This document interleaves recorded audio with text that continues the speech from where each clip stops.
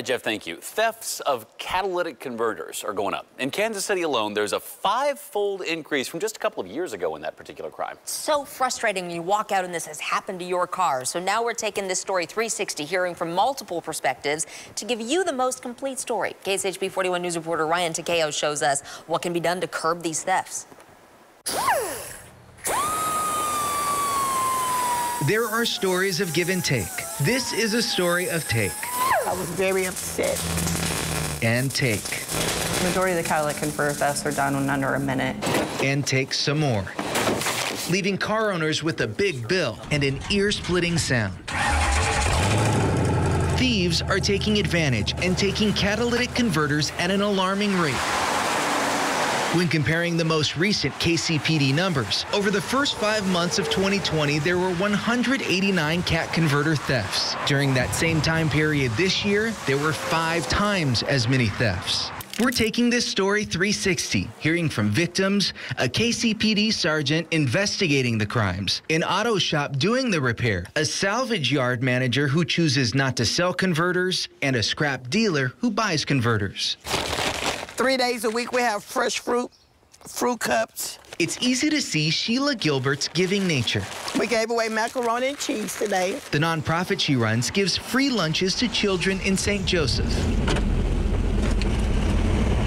She even delivers the lunches to the kids if needed. A lot of them don't have transportation. But during a recent trip, thieves took a catalytic converter from her van while it was parked near KCI Airport. I cried all the way home.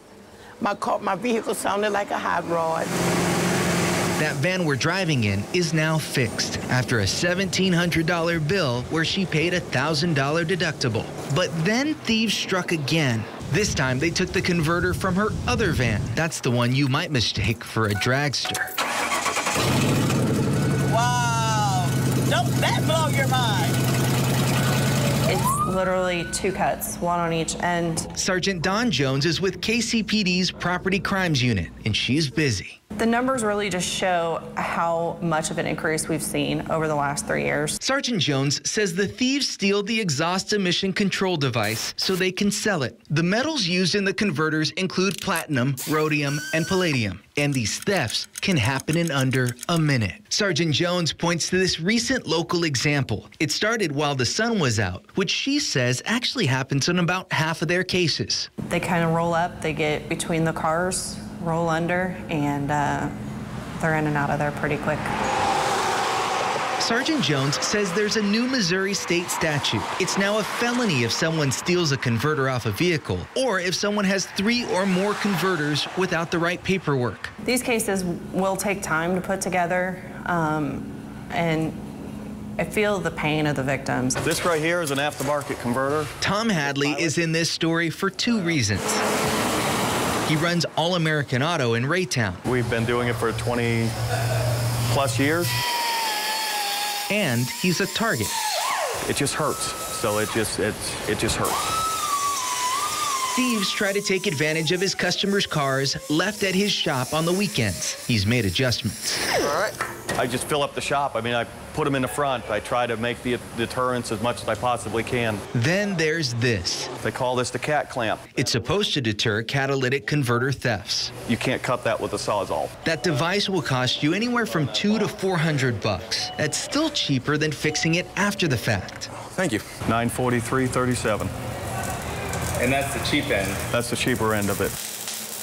At All American Auto, they are unfortunately used to that fixing process. The sparks flying and reconnecting the replacement parts. That's what I'm talking about. You have your oxygen sensors that go in there. Alan Paul is with All Star Auto Parts. Paul buys cars for parts. Many of those cars fill up this salvage yard. We are in the warehouse where we tear vehicles down. If you want to see what's in demand, just look at what's under lock and key. It's the precious metal like rhodium, palladium that are inside of them that are worth the big money. Paul says his shop doesn't sell converters. I just had a guy in today wanted to buy a converter, and I said, it's against the law, I can't sell them. It's illegal because it won't meet emission standards. It's not necessarily to deter theft. Paul says here they let the converters pile up, then they ship them out of state. We send it straight to a manufacturer that they cut it, cut it and take all the precious metals out of it. 1411 East 19th Street, Kansas City, Missouri. Sandy Levine is owner at KC Iron and Metal Company. The scrap dealing company buys catalytic converters. But in Kansas City, Missouri, Levine says there are strict rules that sellers need to follow.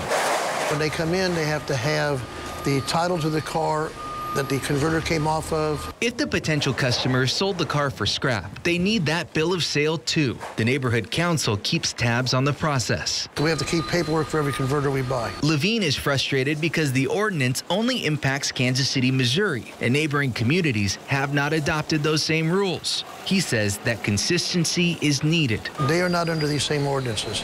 So if they buy, like for example, catalytic converters, they don't have to report them the same way we do. Levine points to manufacturers who he thinks should set up a database.